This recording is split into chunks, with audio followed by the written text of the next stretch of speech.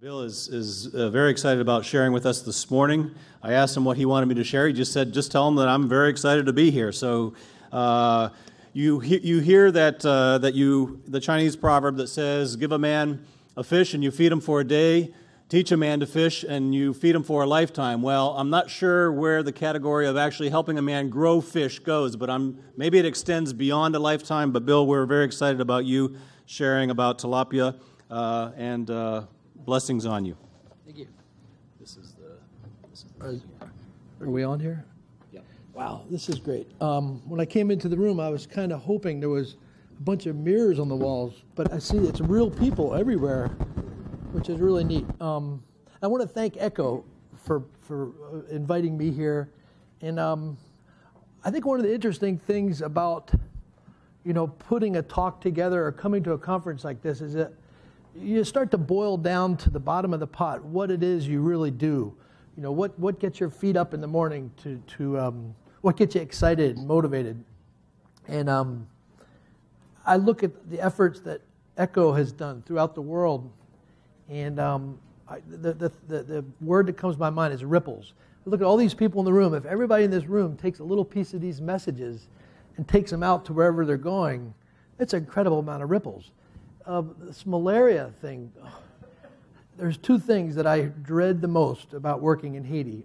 One is malaria, I've had it many times, and the other is chiggers.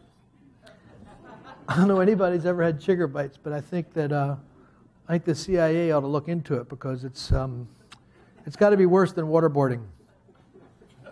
Anyway,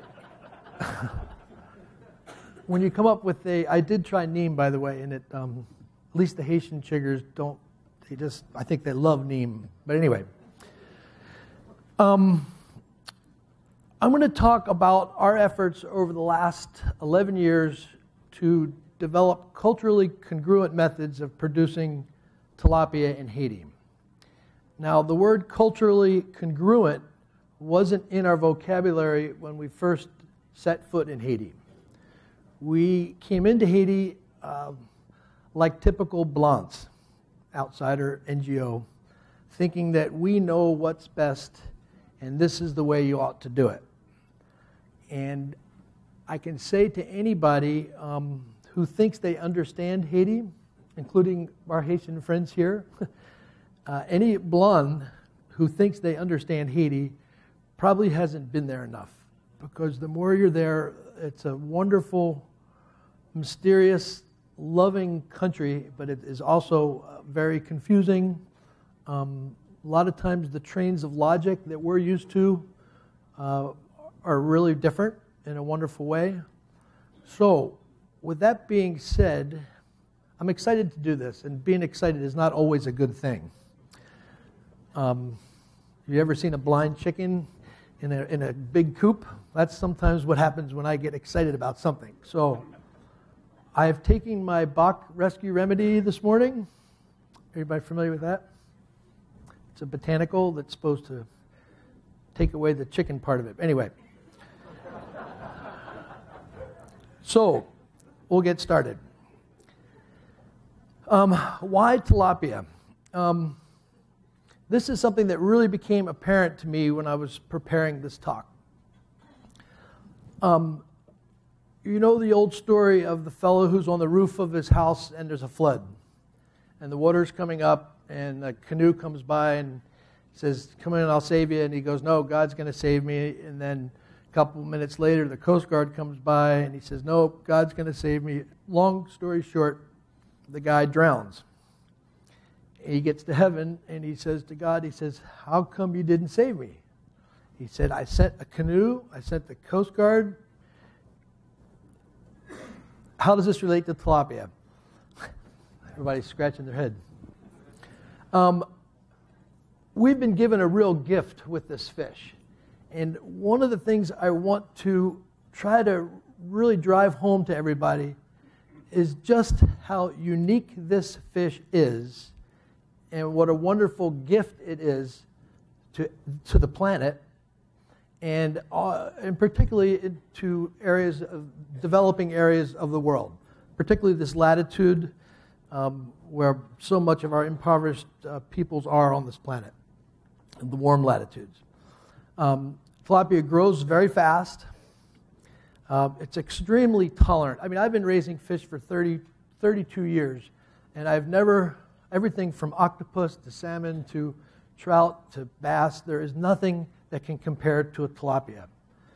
Short of taking care of a pet rock, they're just about as durable as you can get.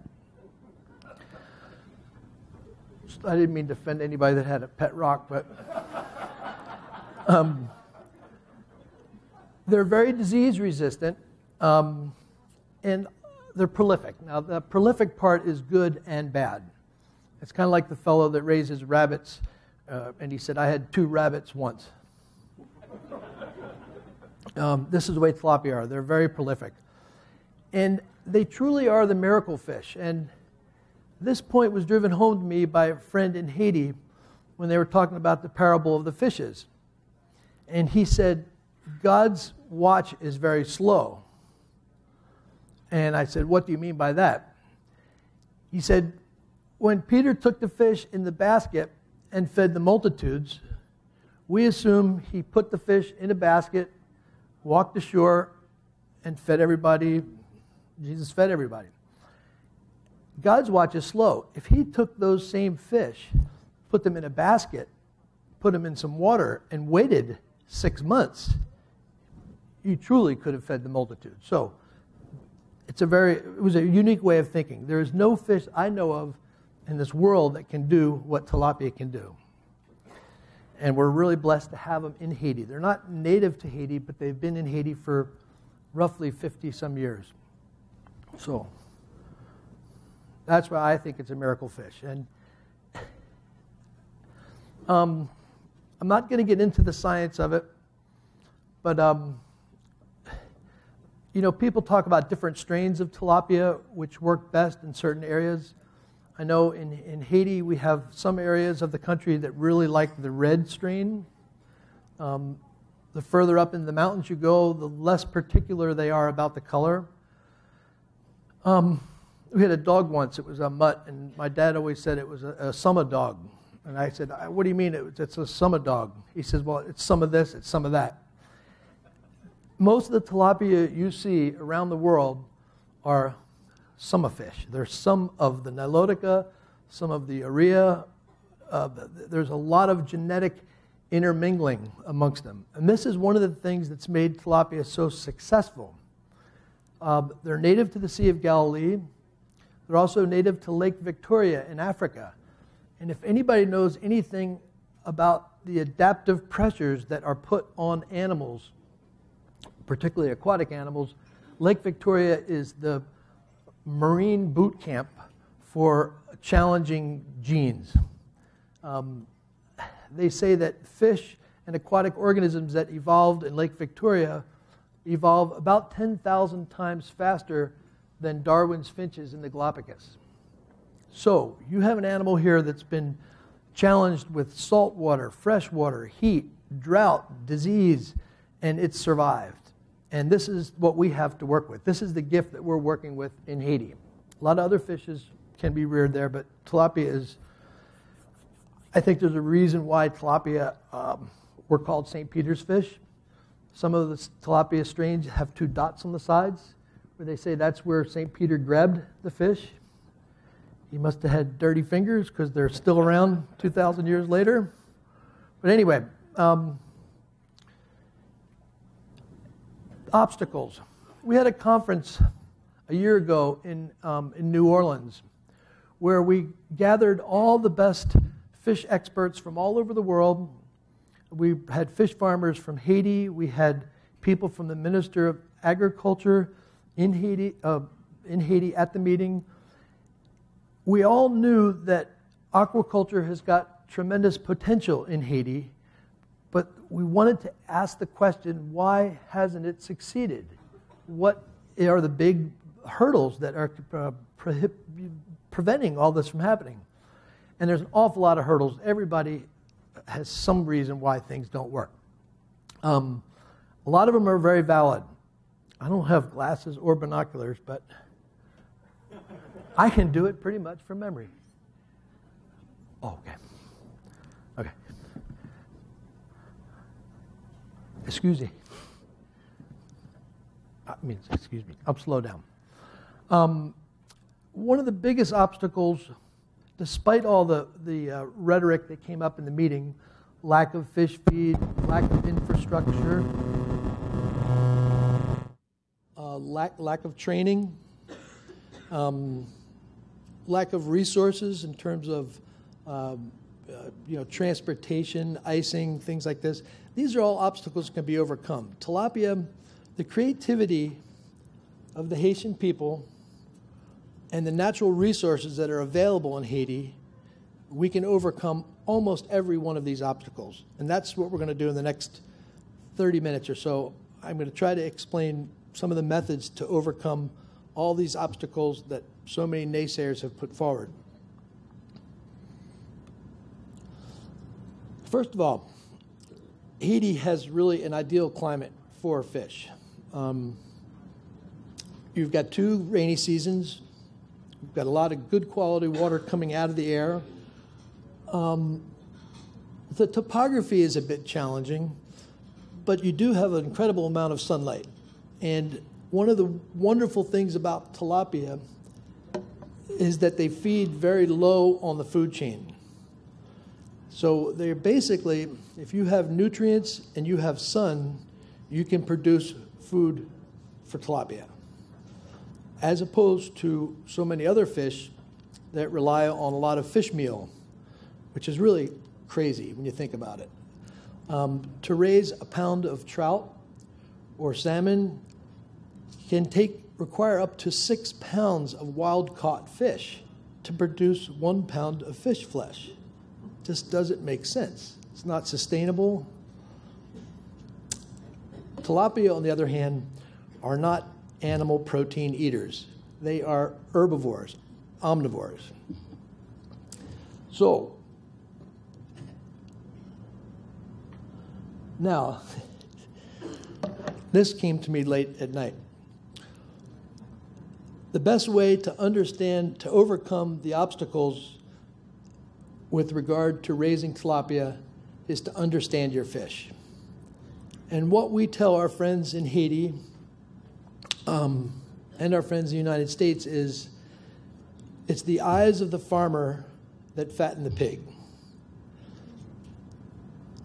And some people say, what do I mean? I got to pluck my eye out and give it to my pig? No, the Haitians understand it right away. The eyes of the farmer fatten the fish. The fish will tell you what he or she needs if you know what to look for, as opposed to a pet rock. Okay, I don't have a pointer, but the area where we first started working in Haiti is, I can move, wow.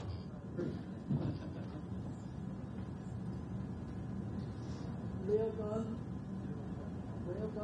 to Jacmel, this road through the mountains here, this is where we first started our work. Just for your information, the epicenter of the earthquake was right about there. So,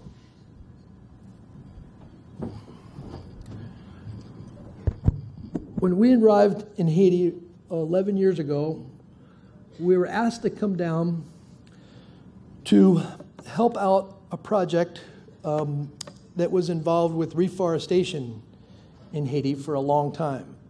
The organization was CODEP, and I'm sure a lot of you in this room are familiar with CODEP. CODEP has done a wonderful job reforesting, I think, close to 32,000 acres of Haiti. I might be wrong with that. But if you drive that road from Leogon to Jacmel, you'll see what Haiti should be. I mean, it is beautiful. There's areas when you walk from the areas that haven't been reforested by CODEP into the reforested areas, literally as far as from here to that TV screen, the temperature drops about 15 degrees. It's really amazing. There's snakes, there's birds, there's coffee, there's mangoes. The way CODEP worked was they have a group of 400 and some Haitian employees.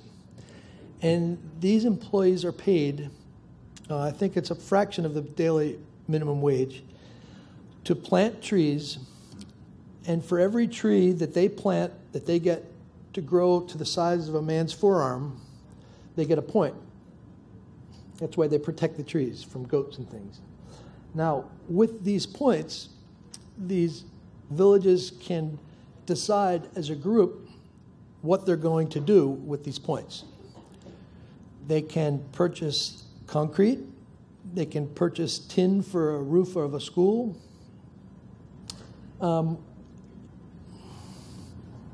not doing that. What the people at CODEP opted to do with their points was to build fish ponds. Now, this was back probably in the late 80s when everybody and their uncle was trying to raise fish. People in America were trying to raise fish in their bathtubs. The omega-3 oil article came out, and anyway, the idea was good. The idea was good, but it had one fatal flaw. These ponds were designed to be stocked with tilapia that were reared at the CODEP hatchery in Laquio, and food was to be brought by visitors into 50-pound bags to feed the fish. So CODEP has hundreds of visitors a year, and each visitor was supposed to come with a 50-pound bag of fish food. Well, that was the Achilles heel, because just about that time, Aristide had the second coup. You couldn't get in and out of the country, and these ponds basically went fallow. So when we arrived in Haiti, we were confronted with, what do we do with 51 ponds that are built in the mountains that are stocked with fish that aren't growing, and people were really upset, and rightfully so. This is what it takes to build a pond. Oh, great. Thank you. This is what it takes to build a typical pond. You can see the concrete has to be poured in one day because it's so hot. It's hard to see, but over on the far right there, these are women carrying water to mix with the concrete. I followed one of these women. It was almost a 45-minute walk to the area where she got the water to bring. There's thousands and thousands of buckets a day hauled to mix this concrete. A lot of human calories, and most importantly, a lot of hope invested in these ponds.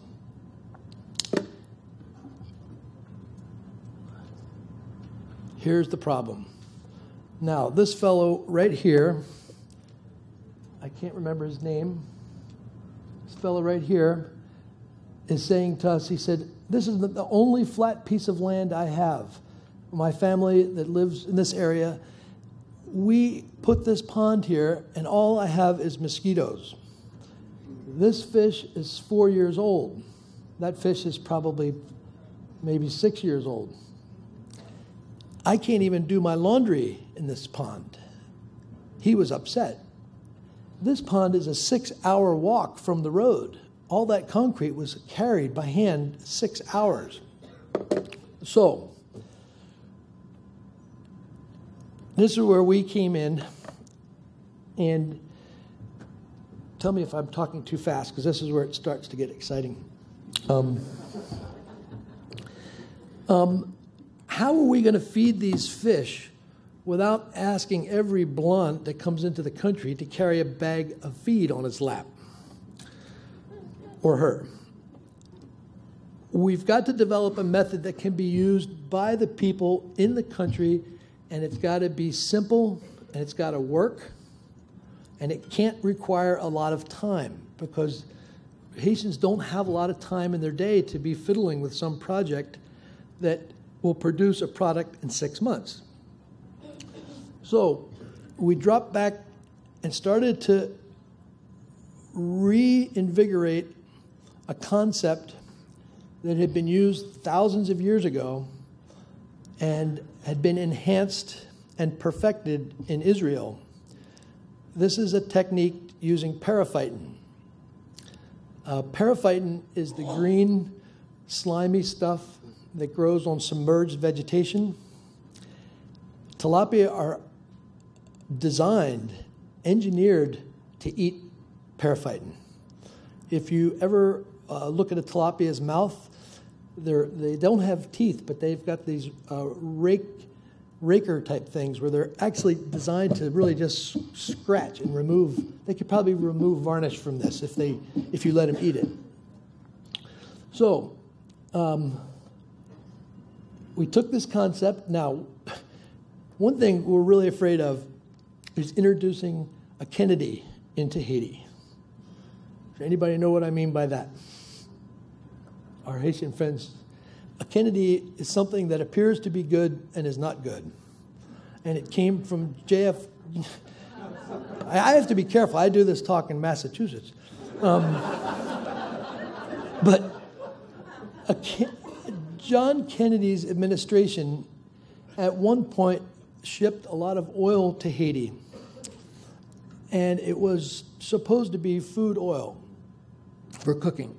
It was machine oil. Kennedy also implemented a plan of taking clothes from America and bringing them to Haiti, which was really a terrible thing, and it's a whole another story. The tailoring industry in Haiti basically fell apart overnight with these massive bales of clothes coming in. Anyway, there are people in Haiti that weren't even alive during the Kennedy administration that know what a Kennedy is. We wanted to make sure we weren't introducing a Kennedy into Haiti. So before we tried to implement this technology in Haiti, we tested it. Now we're in New England, so we had to create a mini Haiti, which is a greenhouse that we kept at a miserable temperature of 100 degrees with lots of lights, and we duplicated the technology they use in Israel, and it worked. Now we're ready to go to Haiti and try to implement it. Now let's take another quick look at what periphyton is. The top picture is a picture from a pond in Haiti where we take bamboo and we split it lengthwise and string it like dirty socks in the pond.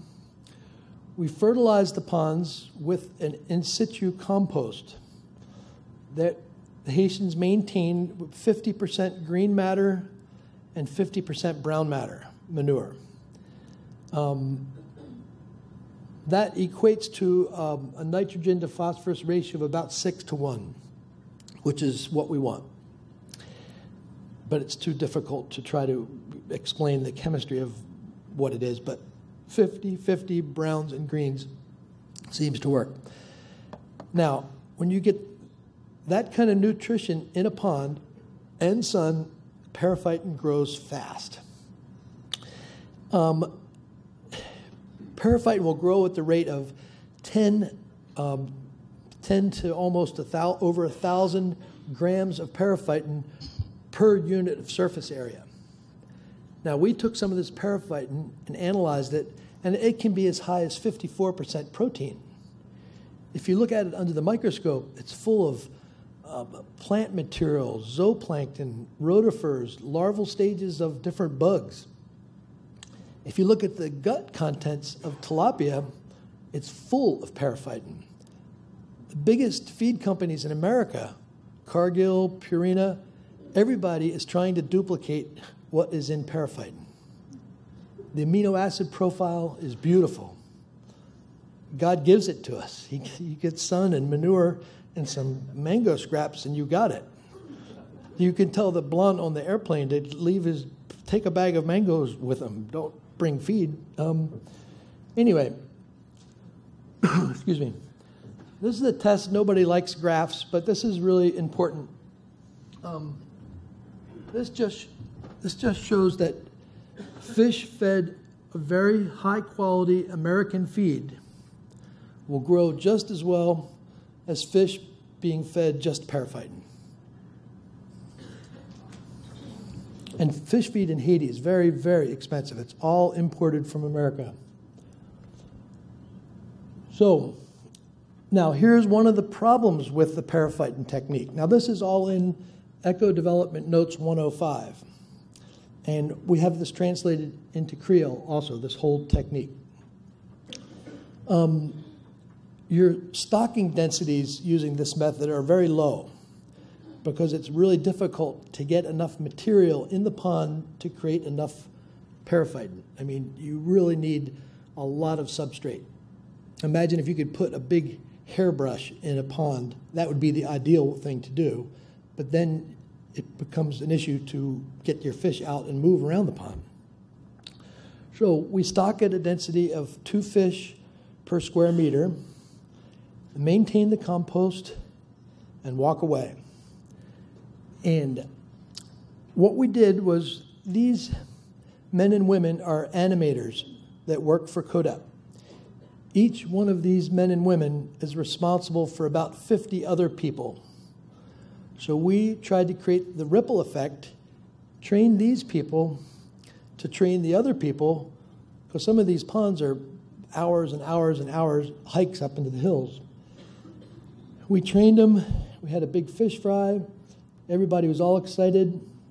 Now these are people who are soil-based farmers, and now they've got to get creative and figure out a way of creating surface area for paraphyton. This is Pastor Duress. No, it's not Pastor. Anyway, this is a clever idea where they take bamboo and they split it and put a rock in it to increase the surface area. This is a typical pond. Now, if you look, just to give you an idea of the energy involved with these ponds, on the back side of this pond, right there, if you step off that wall, you fall about 25 feet. These are carved into the sides of the mountains. So what they've done here is they're putting up their bamboo for their paraphyton, and they put in some palm branches, and in the corner right here is their compost bin. I don't know why they put it so far away. It's a very dangerous walk to get to it, but so this compost bin will act as a tea bag, slowly releasing nutrients that allows the paraphyton to grow. There was a lot of skeptics. I mean, people are saying, you blondes, you come down here, you tell us to drain our ponds and then fill them up with sticks, and that's going to make our fish grow. And we said, just trust us. This is Pastor Duress. It's about 98 degrees. He's drinking Haitian coffee, which if anybody's had that before, it's really good, but... Okay, now we came for our first harvest. And it was a little bit nerve-wracking because these ponds are very green. You can't see in them. They look like pea soup. Well, we drained the pond, one of the first ponds, and lo and behold, 6 months, we put in fingerlings that were 1 gram. They're about an inch long. And in 6 months, this is Mebane. This is what she harvested. And now she didn't put any work into this pond at all other than maintaining her compost. Probably 5-10 minutes a week. Walking down the trail, she would find a hunk of donkey dung, and she would throw it in there, and so forth.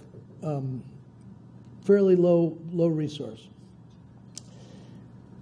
Madame Ines, on this one harvest, she paid tuition for 3 students, 3 of her kids, and bought a bag of rice with that one 6-month harvest.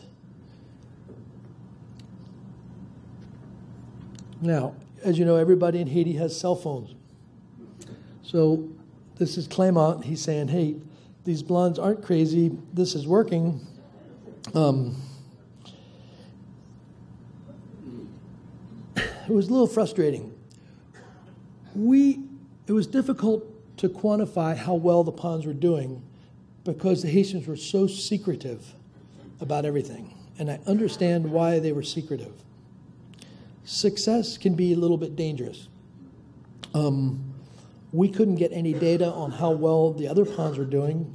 People were harvesting late at night. But we did hear rumors that there were ponds being built way up in Guaman. This is an area where we don't even work. So this was our only positive reinforcement we got in this whole project, was that we heard other ponds were being built. And it was a little bit sad. We looked, you can see some of these ponds are only, 1 meter square. What was really frustrating is we came back 6 months later, nobody was raising fish. Everybody had quit, except for Madame Ines. She was the only one. The reason why they quit was because these ponds weren't capable of producing enough fish to be divided amongst all the people that owned the pond.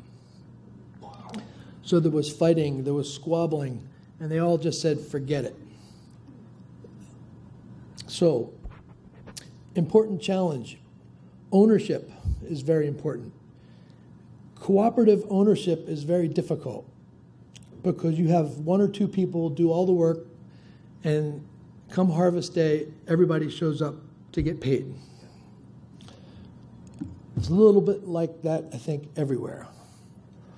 So, challenge of ownership. These ponds were simply too big. There's nobody in Haiti owns pieces of land big enough to do what some of these ponds, well, in the areas where we were working. So we had to drop back again and punt. This was really upsetting. This was 6 years of work. And you drive that road from Léogâne to Jacmel, you'll see these ponds sitting there, just breeding mosquitoes. Very frustrating. Each pond cost about $6,000 to $8,000 US to make. So, our next step, we've got to increase the production in the ponds. Let's start to look at some of the local botanicals and see what we can do in terms of making a fish feed so we can increase the amount of fish that are produced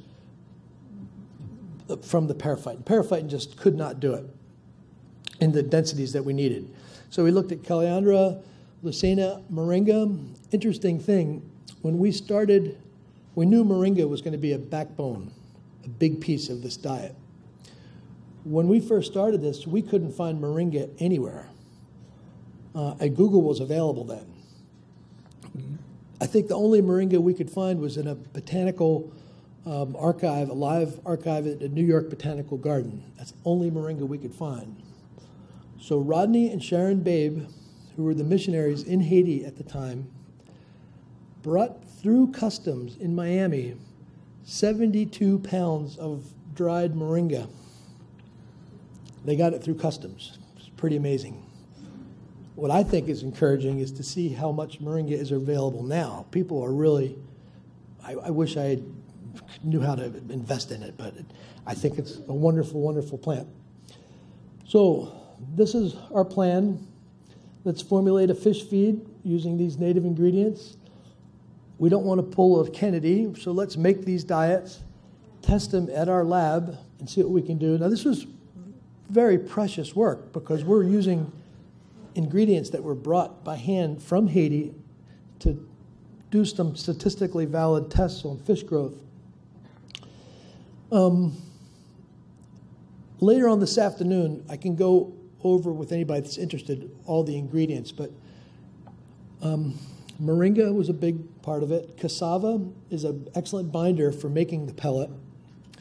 Some Lucena, probably the most important ingredient next to Moringa is this edible eutropha, which I brought some seeds with me.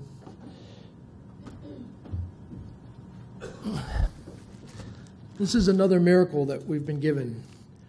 Some of you maybe are familiar with it. Eutropha is a poisonous plant. Everybody knows. They call it the physic nut, the graveyard tree, black vomit tree.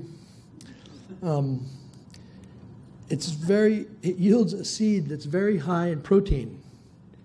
But as you know, anything that's high in protein that's not protected will be eaten. That's why Eutropha has developed a very serious form of toxic compounds in it, formable esters, phytates, a bunch of other things. But there is a form of Eutropha that's non-toxic that was rumored to grow somewhere in Mexico. And a friend of ours who's Haitian, plant geneticist, went to this area of Mexico, found these seeds growing, and brought 500 kilos of this edible Eutropha seed to Haiti. The name of his company is Chibas Energy. I have it all for you to hand out. This thrives really well in Haiti. According to Gail's predictions, this seed could meet the diesel requirements for the country in terms of the biofuel. It's about 50, can be as high as 50% tank-ready biofuel. But the press cake that's left over can be as high as 45 to 50% protein. So this was our backbone for our feed. Okay, another fantastic supplemental feed is duckweed. Tilapia love duckweed. And duckweed, depending on the amount of sunlight and the nutrients available, can be upwards of 30% protein. Another fantastically local food is papaya leaves. Now you can see right behind this boy here, there's some papaya leaves put in the pond. I was telling my Haitian friend Guito, I said, you know, your fish will eat papaya leaves. He said, no, they won't do that. I said, they will. So I picked a papaya leaf and I threw it in the pond. And the fish went crazy eating it. He picked a papaya leaf and he threw it in the pond and the fish didn't touch it. But let me back up.